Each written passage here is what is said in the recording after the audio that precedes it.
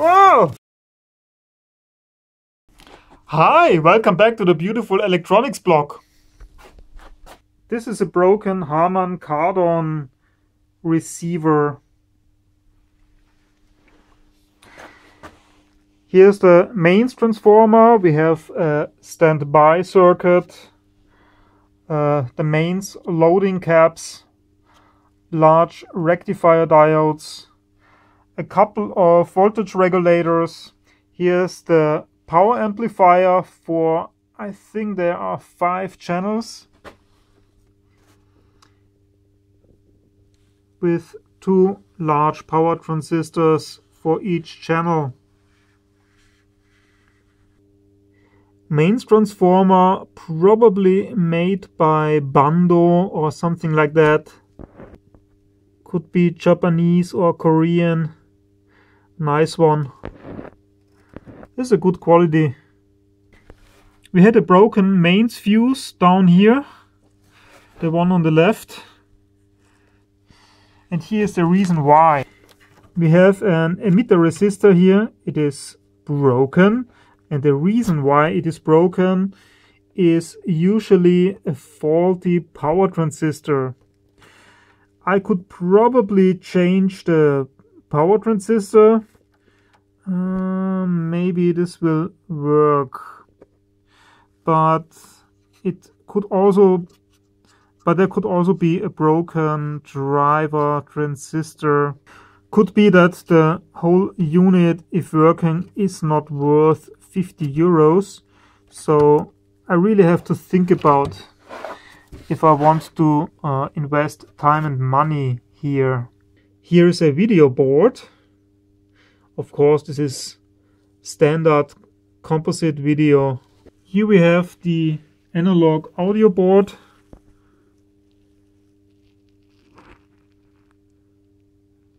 Capacitors are Nippon Chemicon, I guess. That's not too bad.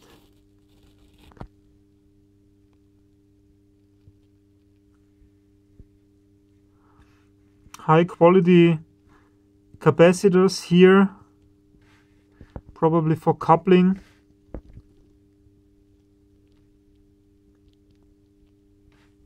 Here is the surround processing board. So one of these ICs should be or could be a Dolby surround processor thing, decoder, or something like that. And output op-amps, because these here are the surround outputs. Here's the FM radio board. Down here is the front end. Could probably also contain an AM tuner, I'm not sure. Volume potentiometer, you can't see it, it's an encoder, so it is one of these electronically controlled volume things. I don't really like them, but at least they don't make any noise. Broken here because, yeah, it was packed up by an eBay amateur. Mains power switch, and down below is a soft switch for the standby mode. Display circuitry. Speaker outputs. So there you have it. Should I risk to power this up here? I'm not sure.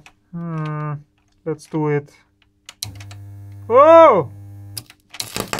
Whoa! Oh my goodness. Oh.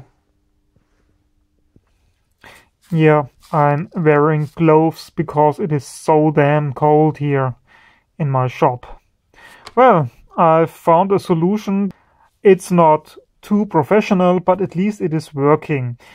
Reason why it is not 100% professional is this unit as a whole isn't worth like 50 euro or 40 euro in full working condition with remote control and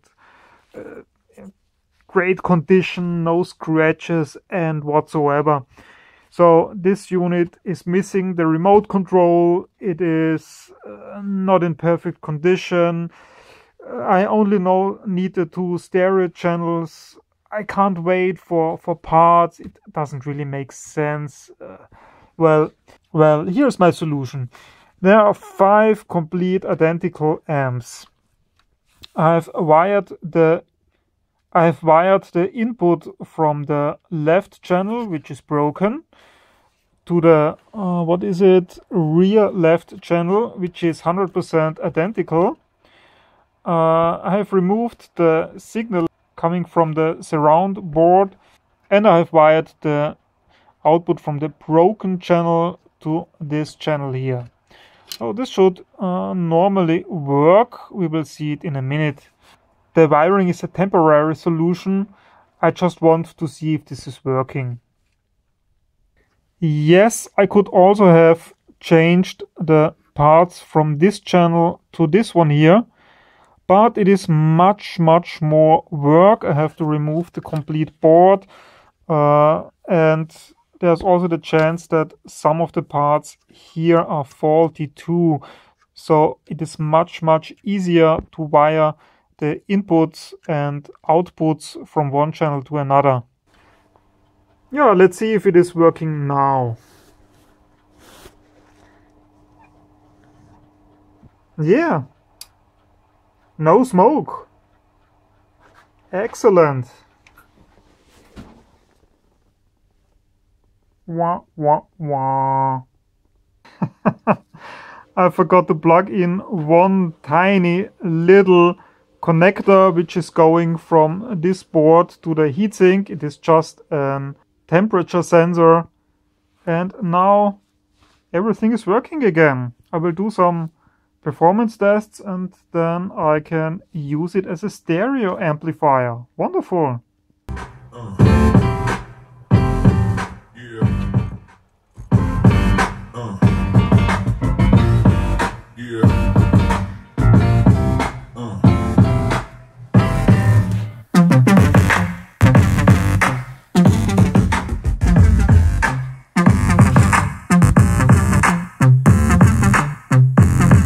Are you listening? Damn.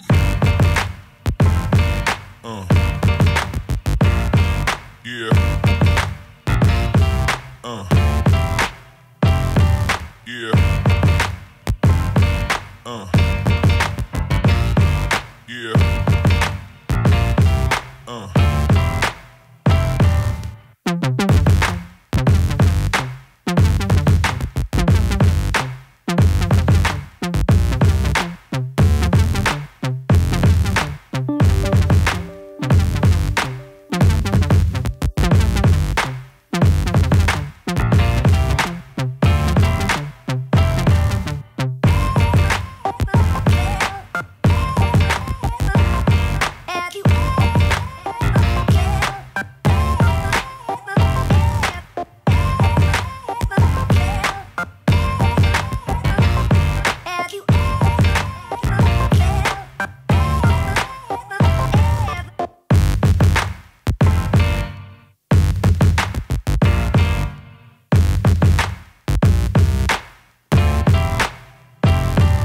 Yeah guys, thanks for watching.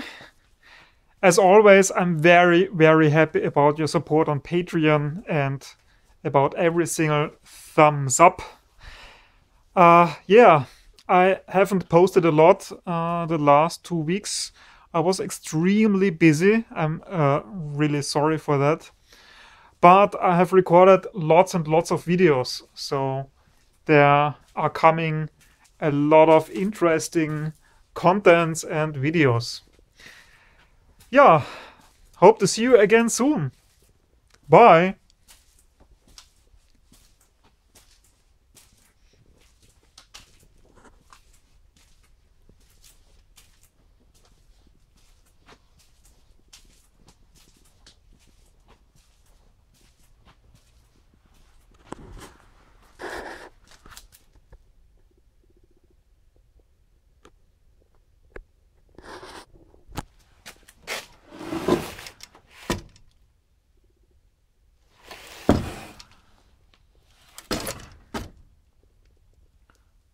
Crazy stuff.